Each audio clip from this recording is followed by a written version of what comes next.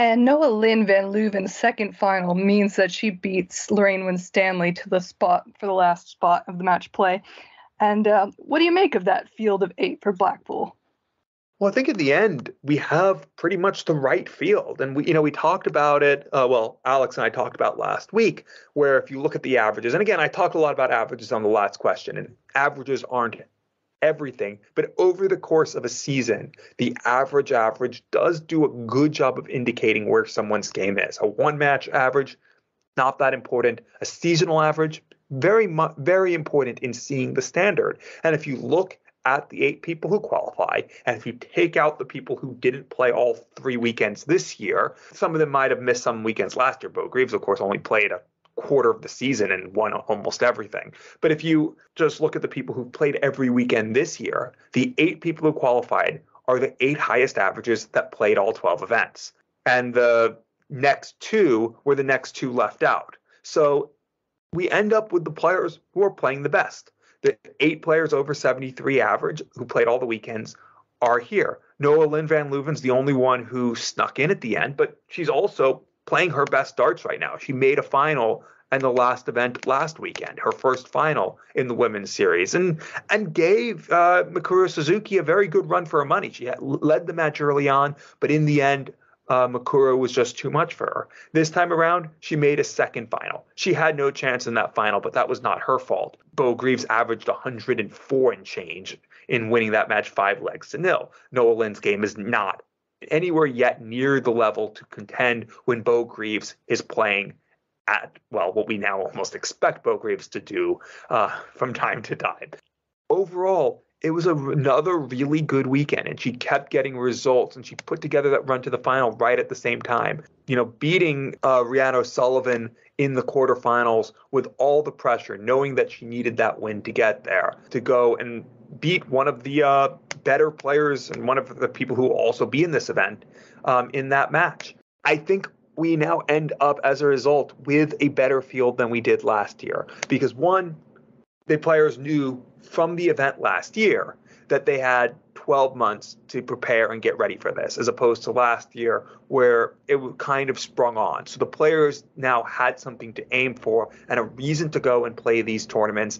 And that carrot has been there the entire time, and they've pushed and lifted one another.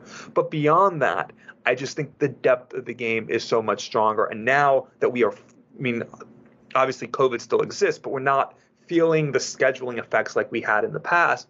And now players are playing not just these, but other tournaments and are playing pretty much full schedules. The players are almost all improved. I think the only player in this field who I think right now is weaker than she was a year ago, Ashton. There's obviously something struggling with Lisa Ashton's game. She still is one of the best players in the world. She still is at least one of the 8 best players in the women's series, and that's why she's here. It's why she's 4th in averages this year. But she's the only player who's made a clear regression from a year ago.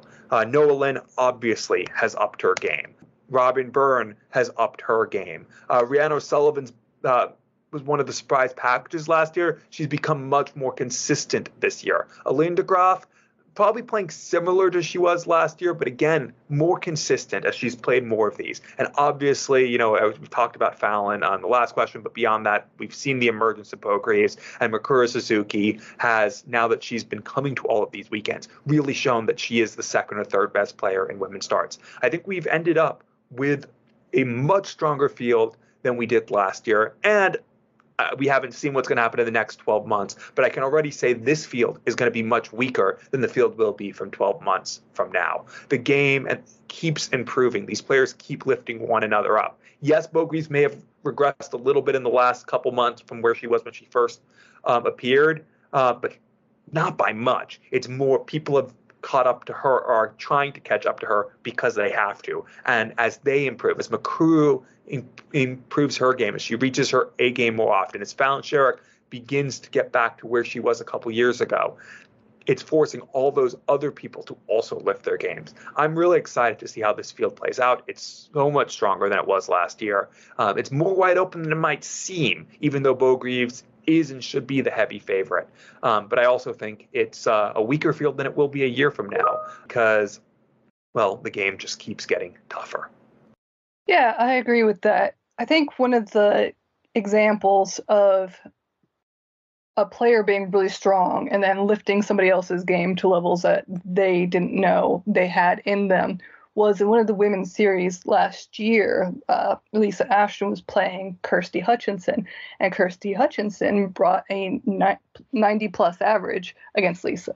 She still lost, but when I spoke to Kirsty afterwards, she said, I didn't know I had a 90 plus average anywhere in my game. Of course, Lisa couldn't bloody let me win that one, but the fact was with Lisa having her game and having come off of having her tour card and having her at the top of her game and having Fallon, you know, when she was on her day at the top of her game, was driving the people who are playing them to produce better numbers just across the board, not just the 8 that made the match play, but across the board. But now that you've had Mikuru come over for all of them and you've had Bo enter, those have brought the numbers up as well. Because, yes, Bo is miles ahead of everybody in terms of the ranking money, but that's not to say that she's impossible to beat, whether that be in the women's series or other place. I mean, she was playing in a BDO tournament in Almudena. Gosh, I cannot remember her surname. Last from Spain. Absolutely crushed her. Absolutely crushed her. And it was just, shocking. But Bo pushes people in a way that they have to find their best. And when that happens, you may not even know that your best is in the 90s, but sometimes that's where you get pushed to. And so I don't think that we have anybody that shouldn't have qualified for this. I think this is closer to what we may have expected last year if you had started at the beginning of the year and said, give me your 8 best women's players, regardless of who had signed up. Of course, it was who had signed up. So without Bo being there, Lisa and Fallon would be definitely in your field. I think other players, more like Katie Sheldon, who's still very talented and wasn't too far outside of the 8, and is going to be a force to be reckoned with. Lorraine just outside, so she's still playing a really strong game. Brianna Griffiths had a bit of a falter this year where they've stopped making her darts, so she's adjusting to new darts and things like that. But this is definitely, I feel, more, if you had sat people down and said, give me your field of 8, this is closer to what you would have expected last year. And so the fact that these people have carried on with their games into next year. Maybe Robin Burns a bit of a surprise, not because she's not quality, but maybe she wasn't, expected based on previous world championships or anything along those lines. But I do think that that is what makes it exciting, that we have a field of 8, that there are 5 different people than there were last year. And like you said, that the quality and standard can only go up because more and more people are attending these events. People are getting used to these formats. People are getting used to how these things are laid out. People are finding new levels as they approach things. Rianne versus Mikuru in Milton Keynes, we had 102 or 103 average in that. I mean, it's only on its way up, and having the involvement of as many players as humanly possible from all different parts of the game and from all over the world who have all these different A, B, C games that they throw out at different times will make it to the point where a 70 average won't be enough.